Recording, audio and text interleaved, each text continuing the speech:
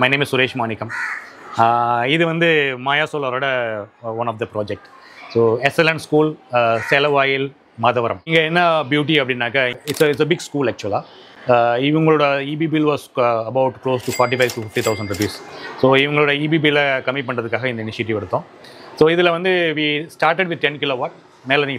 Photos 10 kilowatt panels. So this is the on-grid system. So this is the on-grid inverters and changeovers. This is an off-grid inverter.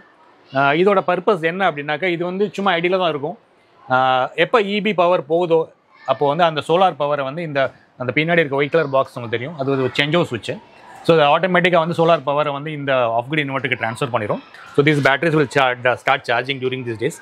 So the power interruption office rooms like computers, ACs, correspondent room ACs, this will take care of. So EB power feel smoother run off with it. So it's a combination of both on-grid and off-grid with a changeover switch. So it is one of the completely automated system, no manual intervention required. Sir, if in the school solar panel this is warranty?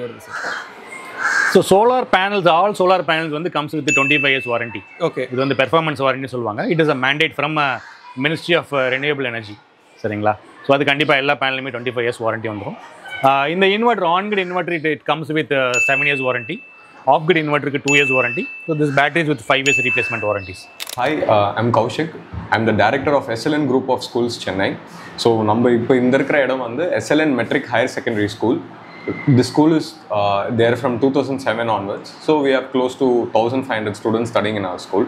So, school electricity is the main consumption. So, we were thinking of putting solar for a very long time. Through contacts, Suresh sir. So, because in our school, he had already put a solar panel on the rooftop. So, feedback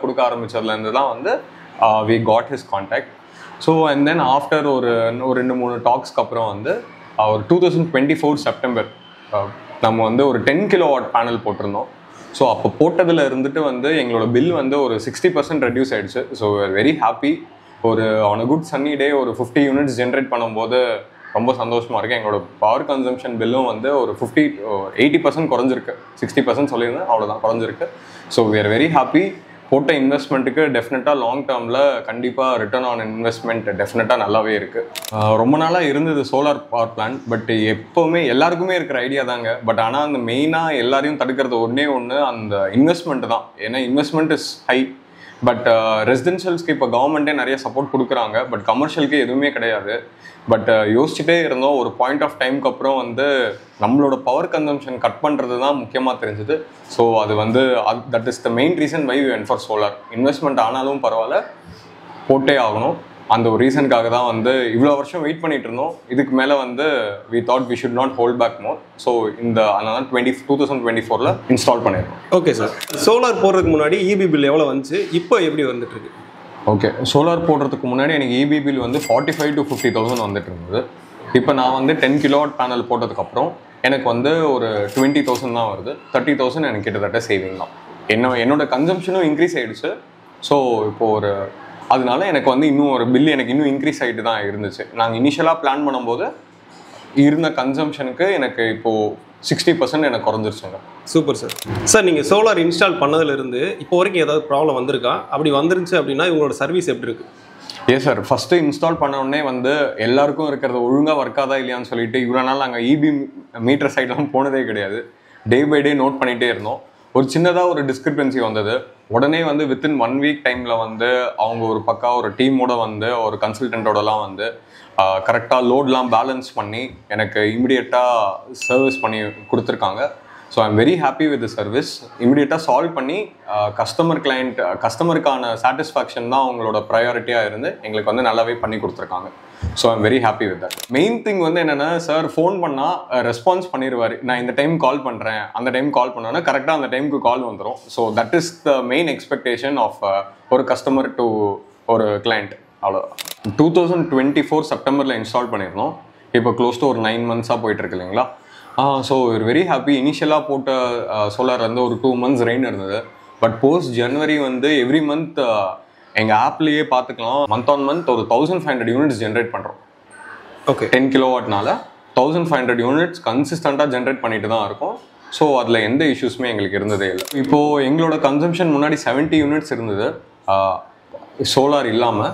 now that with R increase in டிமாண்ட்ஸ்னால now the power consumption also is increased.